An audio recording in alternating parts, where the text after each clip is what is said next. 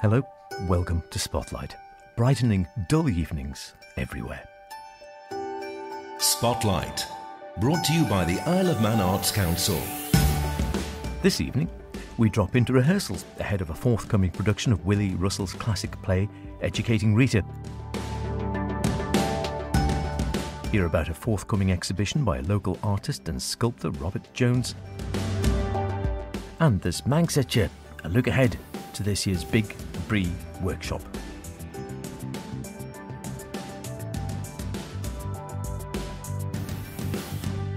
Remember, do get in touch with any creative artistic endeavours you may be involved in, planning, hoping to create, or would really like to, you know the score, put in the spotlight: poetic, visual, theatrical, film, music, literary, mime, film again. Why not? Email spotlight@manxradio.com or direct to me, Howard Kane at manxradio.com. They both end up at the same place. I read them all. Get in touch. What are you waiting for? So it's a good time of year for all things Manx, not just the turnips. The Coosh will be coming up early next month. But before that, there's the annual extravaganza, which is the Big Bree Workshop in St John's. I headed out there, the centre of the island, to find out more on what's happening this year.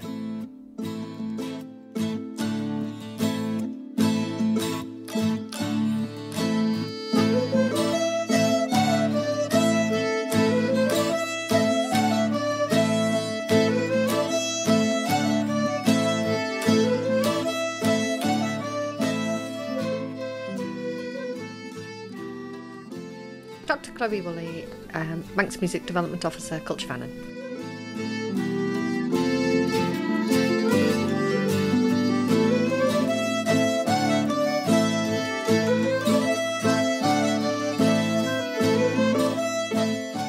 Well, the Big Bree Workshop weekend is 2 days of fun music making, dancing, singing, some traditional crafts and Manx language.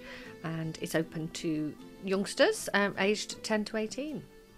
So do we get sort of schools coming along, or do people go individually? Well, it's in the October half term on the Sunday and Monday, 22nd and 23rd in St John's Methodist Hall.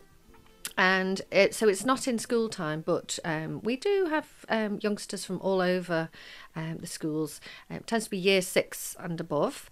And if they play instruments, that's brilliant. And we put musicians together into little folk groups, singers as well. We form a choir, but we also welcome children that like acting, because we devise our own play. And at the end of the weekend, we put a concert on together for family and friends. And there's usually a theme for the weekend. That's right. And this year I've chosen fishing. It's quite an obvious one for islanders, really. So we're going to explore some of the traditional songs associated with fishing as a trade, and also some of the stories and folklore. And we're hoping that we'll get a real-life fisherman to come in to teach us some of the traditional crafts that are probably getting forgotten nowadays.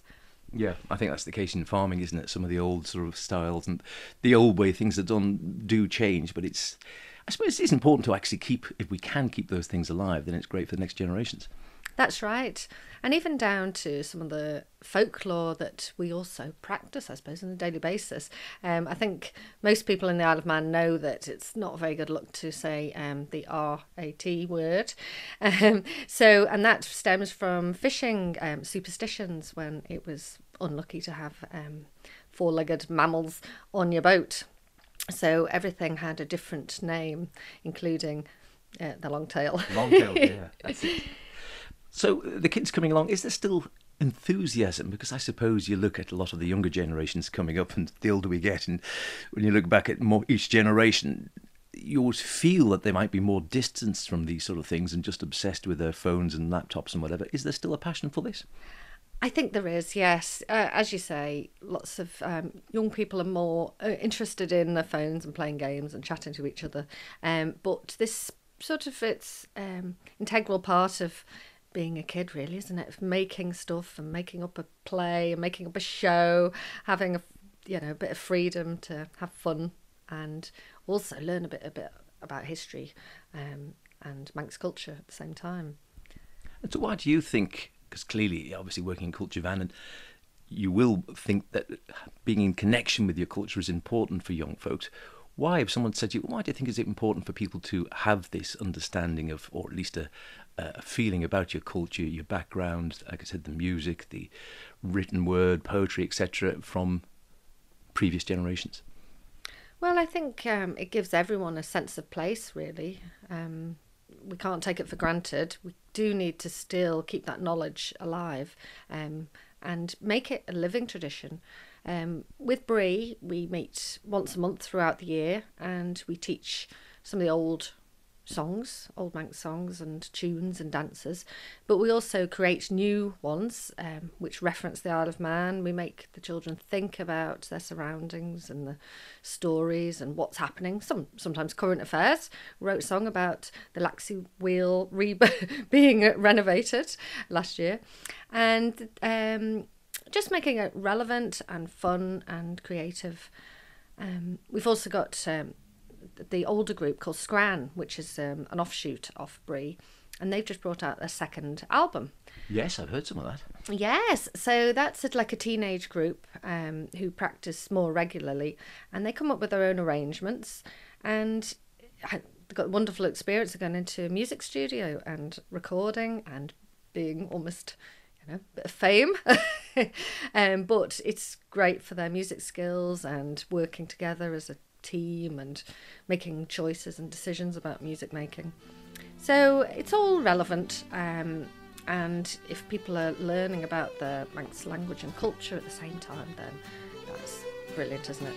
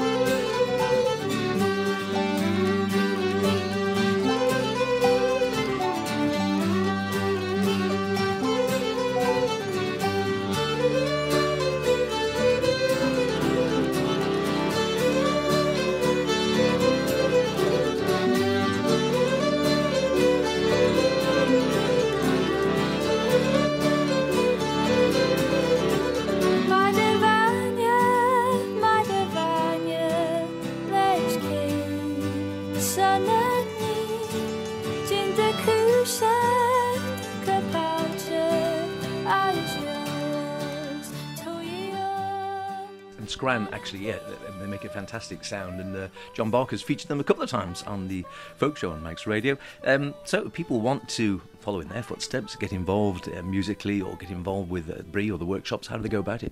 Well, they can get in touch with me, Dr. Chloe Woolley at Culture Vannin. You can get in touch through manxmusic at culturevannin.im, or you can have a look on Culture Vannin's website or manxmusic.com and find out details about joining Bree. We welcome anyone from age 10 upwards. If you play an instrument, even if you're just starting out or just started, say, flute lessons at school or something like that, then there's a place for you, and you'd be very, very welcome to come and join us at Bree.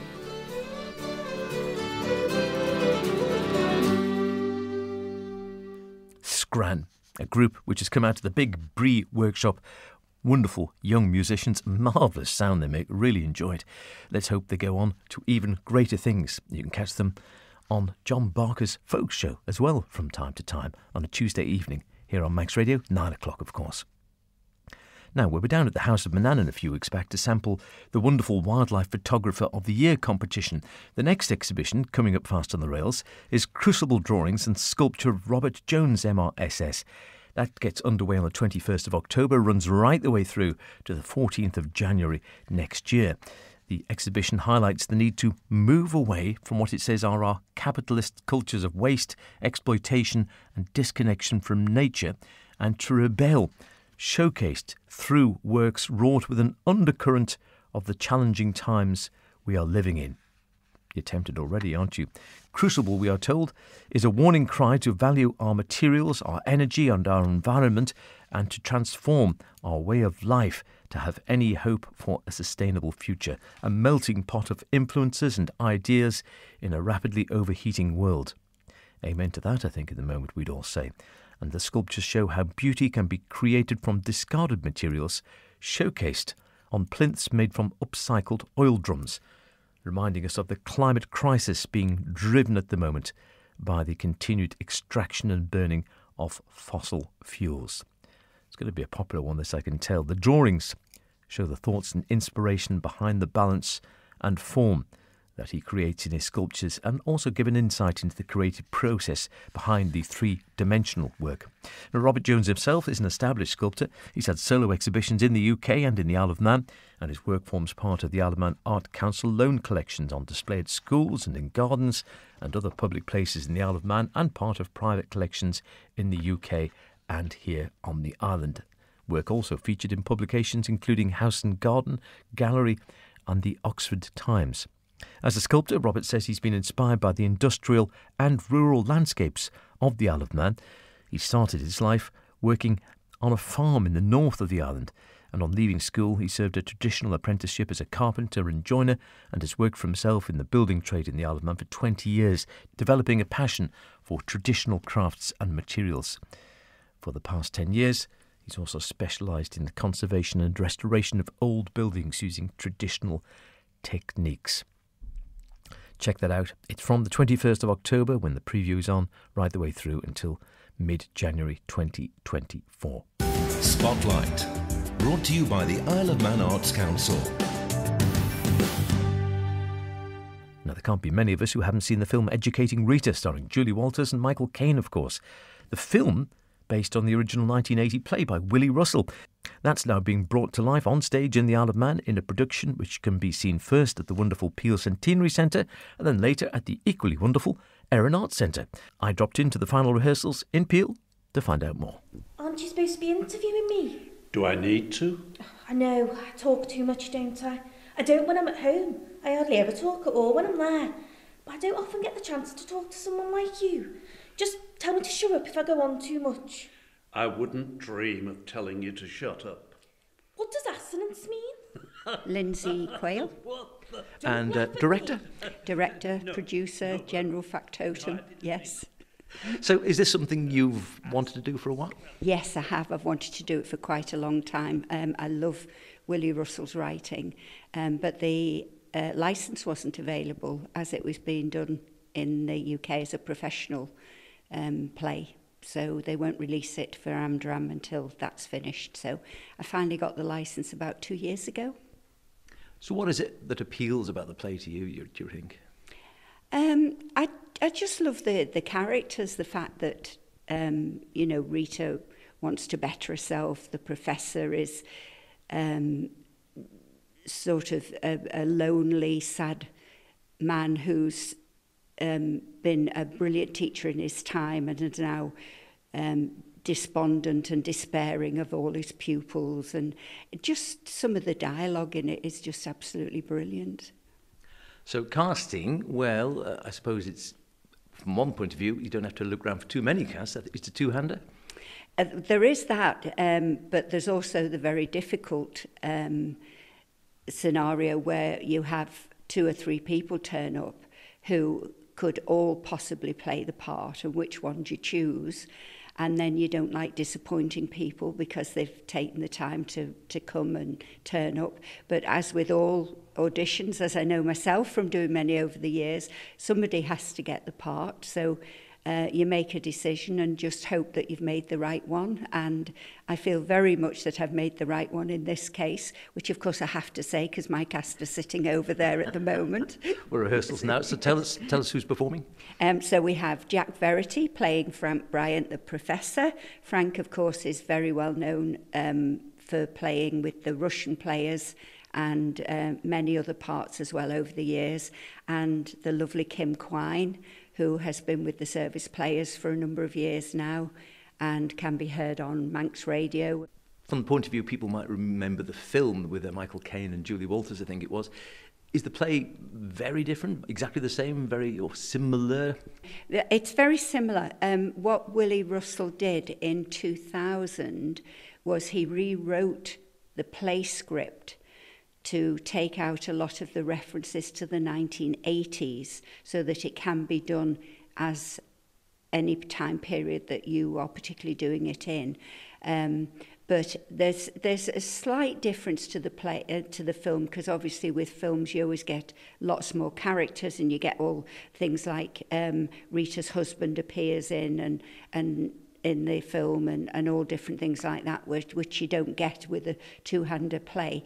But the basis of the dialogue is the same, and it's still got some of the wonderful dialogue that you hear in the film.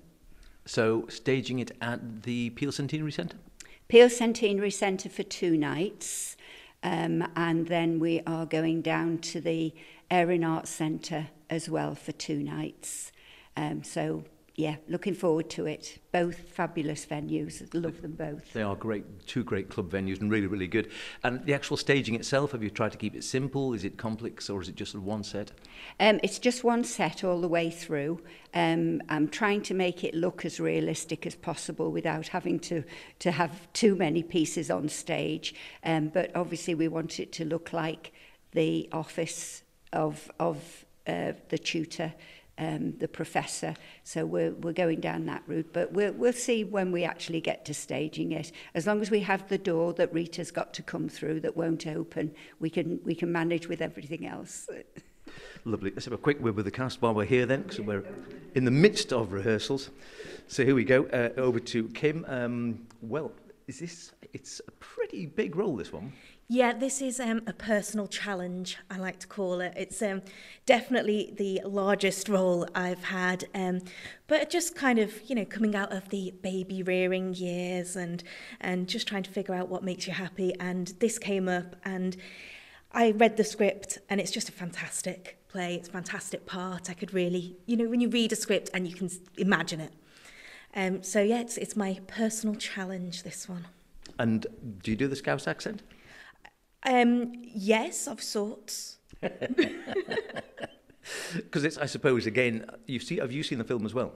Yes, I've purposely not watched all of it because you don't want to copy it, but just That's enough tricky, to get a feel for the character. And what about actually getting the lines in there? Because is it a case of learning with Jack? Because obviously it's virtually all you and Jack, or just you, or just Jack. Is it a case of just getting those sequences in the head? Yeah, I think there's some big chunks of text that you just need to learn. You just have to get on with it. But then in the rehearsals, it's definitely learning the timing from each other, the way each other says the different words and where you're moving. And I think then you start bouncing off each other, and it helps with the conversational elements. And then the characterisation itself, because it's a bit like, I don't know, Pygmalion or My Fair Lady or something. She starts off a bit of a rough diamond. And by the end, of course, she's as good as Frank, really. She's well-read, she's well-rounded, she's educated, and she's a sort of an educated woman. Yeah, it's really interesting in that sense, and definitely trying. The first half is a kind of longer. It's not really half. It is longer, and setting it all up for her, and then the second half, it really comes into its own, where it kind of starts resolving and unravelling in ways, and you see kind of parallels to what's been said before, but in a slightly different way. And I think the writing really lends itself to the characterisation. It's especially once you get to the second half, it's very easy to become that character, because the writing just makes you be able to do it, really. Lovely. And Jack's here as well. Your character, in a way, sort of goes the other way, because you start off, you're a man who clearly is an academic, you've been working there, and in a way we sort of see you sort of disintegrate a bit before a bit of a renaissance at the end, I guess. Well, that's true, yes, there's one sort of siphoning into the other and whatever have you, but It's a very difficult role, and it's a daunting role as well, because, I mean, everybody has Michael Caine in their heads. And No pressure then. No pressure at all, and it's difficult for Kim because everybody has Julie Walters, and we don't have any supporting cast either. There's no Maureen Lipman's knocking about, or Michael Williams either, so it's just down to we two. And we've got a slave driver as a director here. She's very hot on these lyrics and the diction and everything, but it's coming together. I do find the task a little bit daunting because I was a head teacher in a previous life, and there is a little bit of me in there. And you've just asked Kim about her accent and whatever. Well, mine is going to be slightly more northern than Michael Caine's.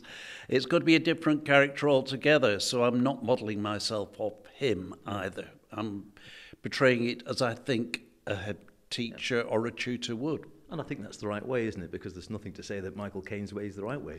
Oh, absolutely not. But, I mean, he's brilliant, and mine is just different. And how do you find sort of two-handers? Because as you say, at the end of the day, there's nowhere to hide, is there? Well, there isn't. I think two-handers are quite difficult because, I mean, monologues are somewhat easier.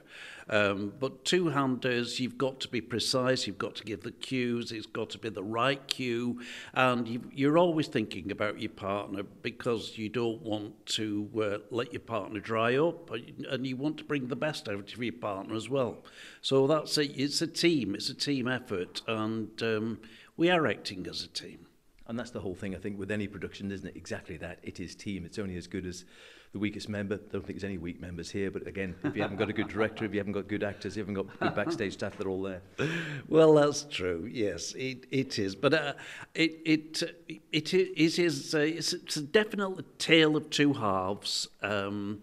I won't say that when I was a head teacher I was a drunk or anything like that, but I do like playing a drunk. And the second half I'm more or less playing a drunk all the time. And he does siphon his character into Rita, and he's jealous of that, and he doesn't like the Frankenstein that he's produced, actually, but it's great. It's a wonderful play, and it's different from the film in so much as you do realise how much Rita is educated. The film seems to assume that Rita is all of a sudden educated, but the play does tell you how Rita is educated. That's a major difference.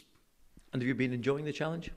Oh, very much so. It has taken up most of the summer. I mean, we've been at this since mid-July, and we're looking forward to putting it on the stage now. We've worked our way through the script. It's a question of polishing it up now. Excellent. I'll just grab a last word with Lynn's then. So, almost there. Homeward stretch, Lynn's. Give us the dates and times again if people want to come along and see it, and hopefully lots of people do. Okay, it's Friday and Saturday, the 13th and 14th of October at the Centenary Centre, 7:30 start.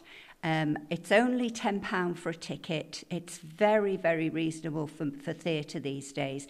The only thing I would say is there is a bit of strong language in it, so I wouldn't say it was suitable for younger people, but just be prepared for that.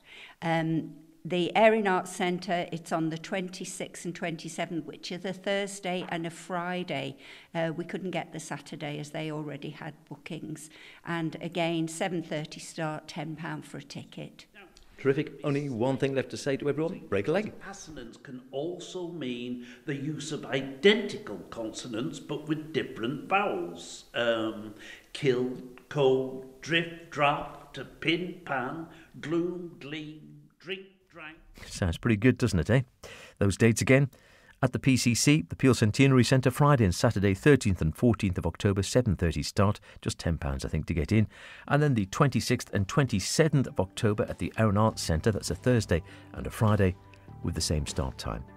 That's about it for this week. Don't forget, if you want to hear anything again, go to banksradio.com, download the Spotlight podcast, listen where you want. Why not try it whilst hollowing out your turnips? See you next week. Until then, look after yourselves and whatever you're doing, be creative about it. Cheerio.